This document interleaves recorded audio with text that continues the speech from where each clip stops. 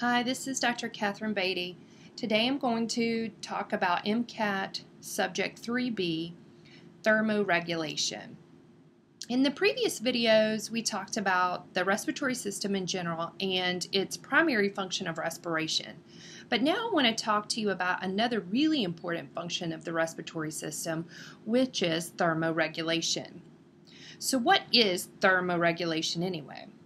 It is basically the process by which our body modifies the temperature and the moisture content of the air that we breathe. And this is really important for a couple of reasons. One is that it's important in homeostasis.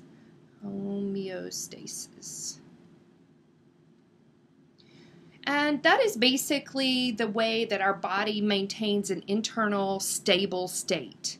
You know, our body likes to maintain a constant temperature, which is body temperature, 98.6 degrees, and that's the temperature at which it really functions best. So we don't always find ourselves in an external environment that is 98.6 degrees. It would be very hot, first of all. So our body has to have ways to maintain that internal temperature. And thermoregulation is one of the ways that our body does this. So the other important reason that we need to have thermoregulation for our respiratory system is for gas exchange. Believe it or not. Believe it or not, our lungs are really preferential to the type of air that we bring to it.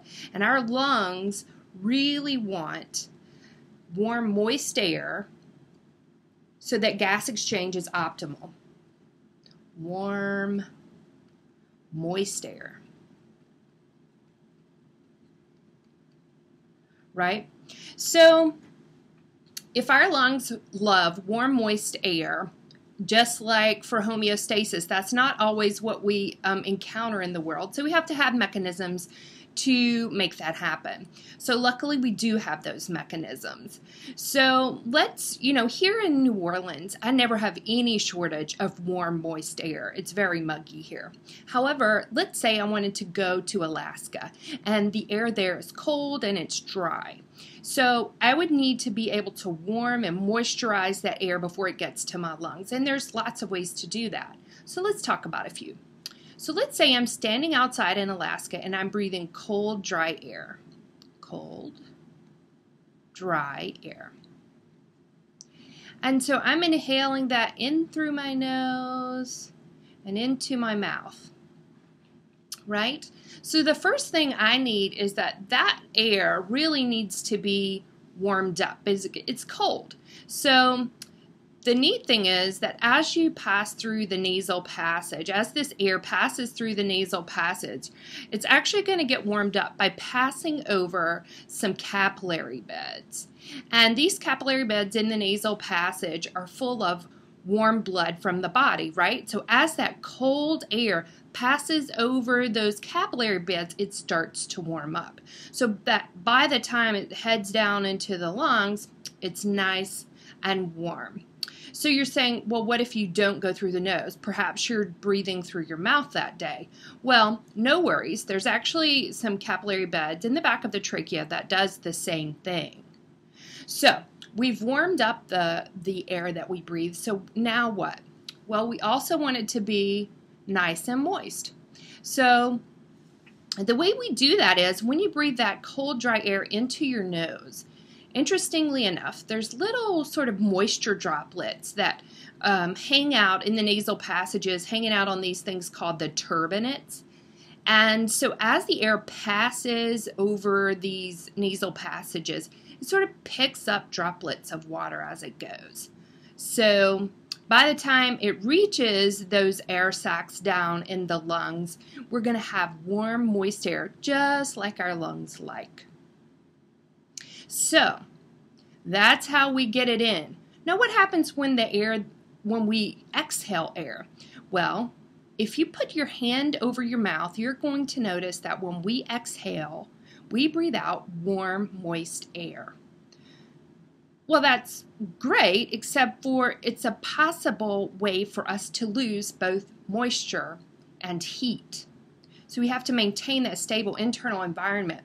So when we exhale warm, moist air, the great thing is, as we move that air through our nasal passages, those same moisture droplets sort of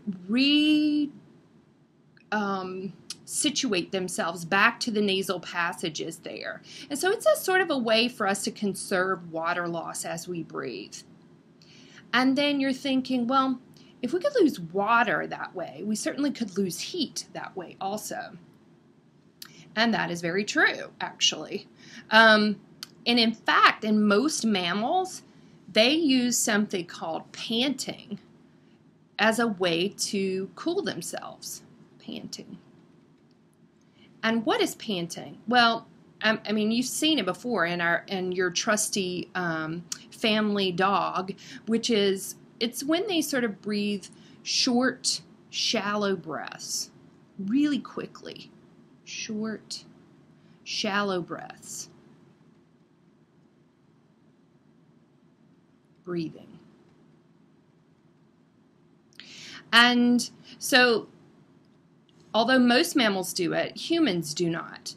But I have a puppy dog named Dixie, and she loves to sit in the sun. And she's a dachshund.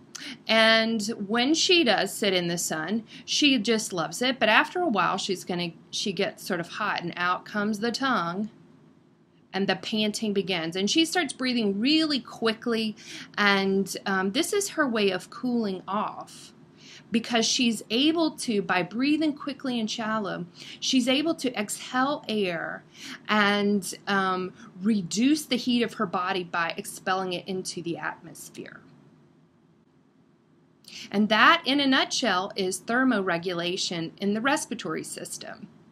Hope this was helpful. Thanks.